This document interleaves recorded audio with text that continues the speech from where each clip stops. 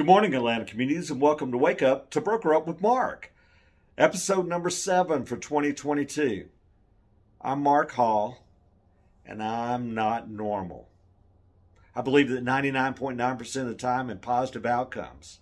I believe in extreme ownership, which is taking control of that which you can control and owning it each and every day. You control the outcome of what happens to you.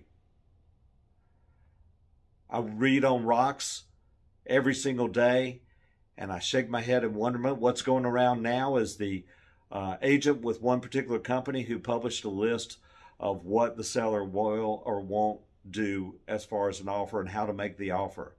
I'm not in favor of that. Why am I not in favor of that? Because if you represent a seller, you should be soliciting every single offer in any way any potential buyer wants to submit it. Why? Because the seller needs to be able to make that choice. You could inadvertently be weeding out the person most likely to close by dictating terms before even an offer's been made. Doesn't make sense to me. Just because one person does it doesn't mean everybody else should do it. And it gets lots of press on rocks. There's all kinds of weirdness going on out there. You personally are going to have to decide how much money you want to be paid on each transaction, and you're going to have to figure out whether or not what's being paid is enough or not enough.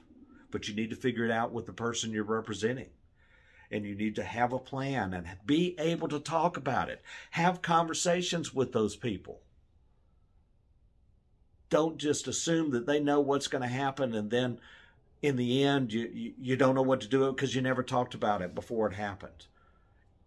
Have those conversations. Yes, they're tough. Have those conversations with the people you represent, whether it's on the buy side or sell side. That's important. I can't say that enough, that you are going to have to determine how much you're going to get paid.